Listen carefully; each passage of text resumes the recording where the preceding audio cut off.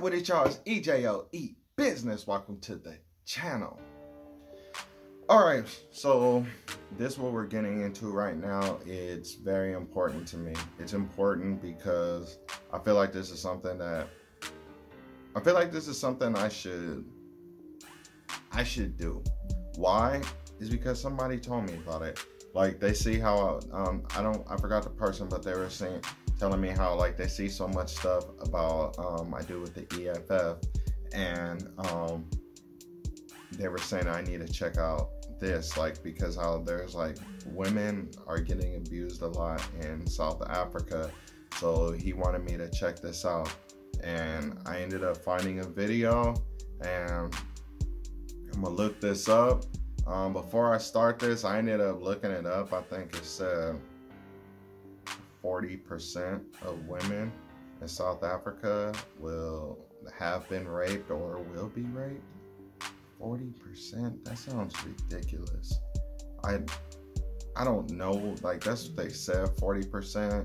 You know, I read it somewhere. You know, it said 40%, but I highly doubt that. Hopefully, you know. Anyways, let's check this out. All right, the title is South Africa the most dangerous place for a woman to live? All right, so let's go, y'all. 1 in 3 South African women will be raped at least once during their lifetimes. Where do I feel safe? I cannot answer that. No way. You don't feel safe at home? I am so tired of being afraid all the time. As a South African woman, walking on the streets is not safe. A woman is murdered every 3 hours in South Africa. That's 5 times higher than the global average for femicide. And of those killed, there's a 56% chance that a woman will have been murdered by her own partner. I can be raped, or someone can attack me on the road or in the house. No matter what your age or what it is that you're doing, you are potentially a victim of a sexual crime. You don't feel safe walking on the streets. You're not safe going to the post office. You're not safe going to the shopping mall. You want to go to the police station? Really? You're not safe going there. On August 24th, a 19-year-old college student, Uyinene disappeared in Cape Town, South Africa. A week later, a 42-year-old man was arrested, and the terrible details emerged. Uyinene went to this post office around 1 p.m. on the day of her disappearance to pick up a package. The electricity at the post office was out, so an employee allegedly told her to return later. When she did, he locked her in the empty post office, raped her, and bludgeoned her to death with a scale. He then loaded her into his car and dumped her body somewhere in Khayelitsha. The alleged murderer had previously been convicted of armed robbery and accused of rape in a case that was later withdrawn. Uyinene's rape and murder. People that rapists, child molesters, I hope they get what they're supposed to get, and how they're locked up.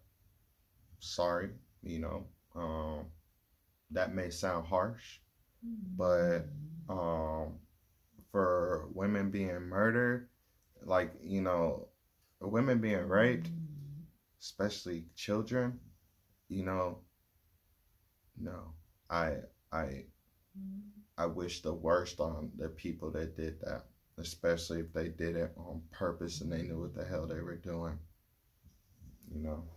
All right, anyways. All took place in a post office that is right next to a police station. And this got women from around South Africa taking to social media to ask, am I next? We are getting raped, we are getting molested. It doesn't matter how old you are, by virtue of the fact that you're a woman. You are literally next. Every time I'm alone and I see a man, I wonder, is this today? Am I going to die today? Am I going to be raped today? The South African Institute of Race Relations estimates that 40% of South African women are going to be raped at least once during their lifetimes. Let's put that in context. In a classroom of 10 South African girls, 4 of them will be raped. South Africa has even been rated the least safe place in the world for solo women travelers in 2019. When you realize that how you dress, how you act or how you behave has no bearing on how men will treat you. Am I next? We can't leave even our kids with our fathers, our uncles, our brothers. Growing up, I never considered that my choice to have children would be based on whether they would be safe from rape. Uyinene was not the only woman killed in South Africa in August, which is ironically when Women's Month is celebrated in the country. But why? Well, South Africa already ranks amongst the most dangerous and violent countries in the world. A 2010 study conducted on 487 men in the province of Gauteng gave us some chilling answers about gender-based violence. Of all the men interviewed, more than 1 in 3 had raped a woman. 2/3 of the rapists said it was because of sexual entitlement. In other words, they believed sex is owed to them. Other motivating factors were to punish women who rejected or angered them, or simply because they were bored. A lead researcher on the study said that rape was trivialized by a great number of men, and they just saw it as a legitimate activity, adding that only 1 in 25 instances of rape were reported to the police. Men who were abused or traumatized. Wow. My mom said that. I was talking to my mom about this, and she said that. She said that. Like, straight up what she said about men being arrested for it, getting turned in, said that it's so small. Oh my gosh. Traumatized as children were also much more likely to rape. But what can be done to stop this epidemic? Demonstrations have been organized around the country to protest against gender-based violence and to demand the government take action. South Africa's President Cyril Ramaphosa has declared a state of emergency and promised harsher penalties for rapists and murderers. But we asked a few South African women to tell us what they thought could change things. The call that goes out is to the men. When your friend makes that comment about that girl's skirt or how drunk he got and what he did, it is your job to call out that behavior. They must be killed. They mustn't go to jail. It's really up to men. I feel like it's about time that men step up. I feel like it's about time that men start having these conversations amongst themselves.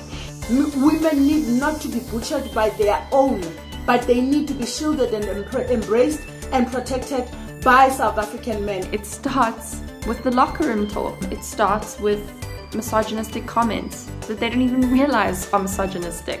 We need government to take more action. The government is just not responding to gender-based violence. They continue to fail South African women. Let it stop.